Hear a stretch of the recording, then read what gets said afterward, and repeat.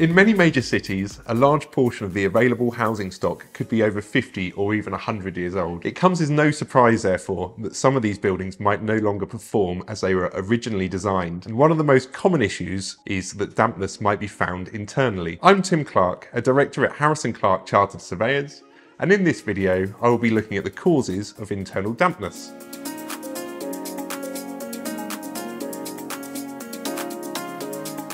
You might already have a picture in your mind of a dilapidated, poorly maintained property that almost nobody would want to live in. But the reality is that dampness is an issue which can affect properties which look really well kept, and many owners might not even be aware that their property suffers from dampness until they come to sell. If it's undetectable by the people living in the house, this normally indicates that it isn't a big problem. But detecting hidden dampness can give an indication that work will be needed in the near future. In a nutshell, we consider dampness to be any form of water ingress within a property developing as a result of a failure of waterproofing to the external envelope or other failures such as plumbing leaks or gutters in disrepair. If you are suffering from frequent condensation within a property, this often signifies that you have hidden damp issues which need to be treated too.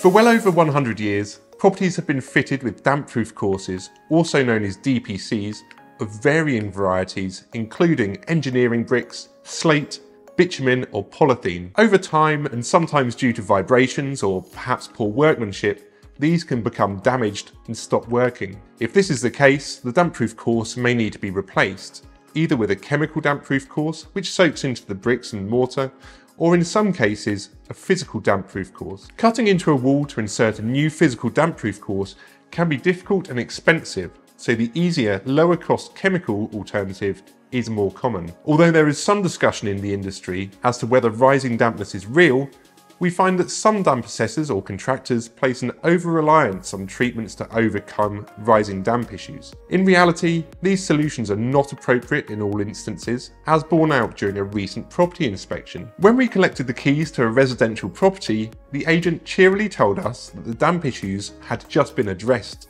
and to expect the decorative condition of the house to be poor. What we found at this particular property was that a chemical damp-proof course had been injected to replace the old, damaged damp-proof course. In actuality, we found multiple other causes of dampness which had not been addressed.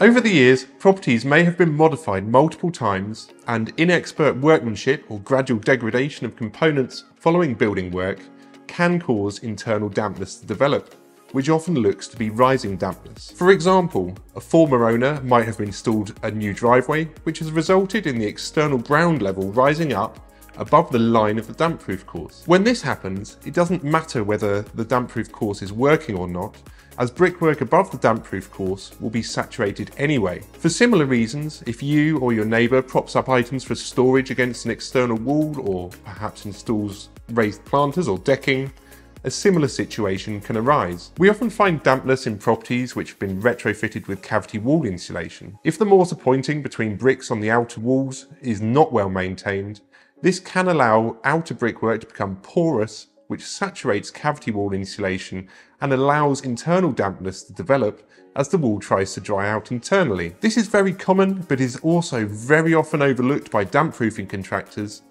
as could be seen on the house previously described. Sometimes we find the issue is as simple as an overflowing gutter discharging a large amount of water in a particular location.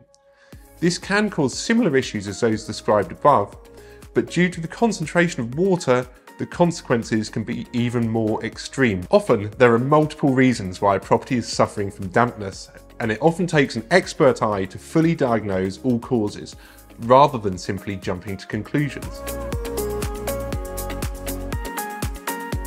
I have already described a couple of reasons behind water penetration, such as overflowing gutters, bridged DPCs, and damaged mortar pointing.